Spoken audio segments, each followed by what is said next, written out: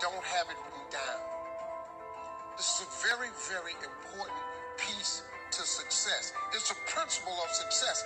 Every wealthy person knows this. I don't know nobody wealthy don't have a vision board. I don't know nobody wealthy don't have their stuff written on a piece of paper. I don't know nobody. I know a lot of people doing good. We have discussed it at great lengths. They've showed me some of their vision boards that, well, I had to go back and change mine. I went, whoa, whoa, whoa. But you got to have a vision board that's got to be written down. You know why? Because that's a scripture too. Habakkuk 2:2. Go, I know where this one at. Habakkuk 2:2. Go home and read that one. It says, write the vision and make it plain, so that he who reads it will run to it. And even though it tarry, that means take a long time, wait for it. For surely it will come at an appointed time. Man, I'm telling you real now. What I'm telling you works. This ain't no magic trick. If you up your ass and you write everything you want from God on a piece of paper. Now here's the exercise I want you to do. This gonna trip you out. Write everything you want from God on a piece of paper. Be as detailed as you can. Write it down. The object for you is to write down 300 things. Because I know 300 things that you could use. It's gonna be hard for you. When you get to number 75, you're gonna get stuck.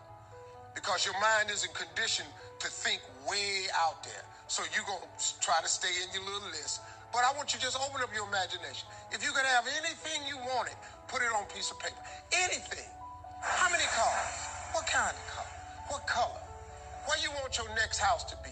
Do you want a summer home? Where you want to travel to? How much you want in the bank? How much would you like to have to retire? What you want to leave for your grandkids? How much would you like to give all your siblings? Would you like to one day walk in there and just give all your family a check? Put everything you want on a piece of paper. Do not stop until you have 300 things.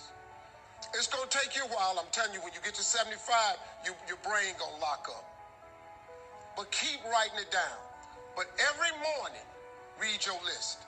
I don't want you watching TV at night. I want you to read your list, unless it's Family Feud. Other than that,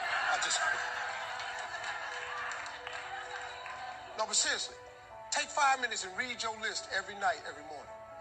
1 year from today, wait 1 year from today, and take a pen out and go down on your list and check off anything that has happened for you that's on that list. Listen to me. If you do that in faith, if you read your list with the expectation that God is going to do some great things for you, at the end of 1 year, you will be stunned, absolutely stunned at how much stuff comes off that list. I promise you, at least 30 things will be off that list. At minimum, 10% of your list will come true. You know how I know? Because I know a lot of people that done it. But you know how I really know? Because I did it.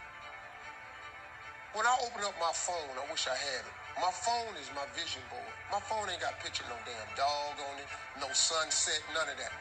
All of my computers have my vision board on it. Every iPad, tablet I got, laptop. When I put it, I have my vision board on it. Because that's the signal I'm sending to God that I believe this is what you're going to do for me.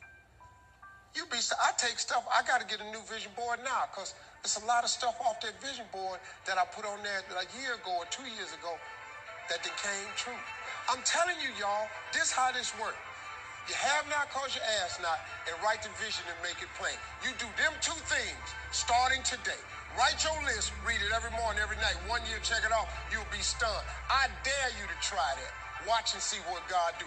God keep all his promises. I'm just telling you, thank y'all.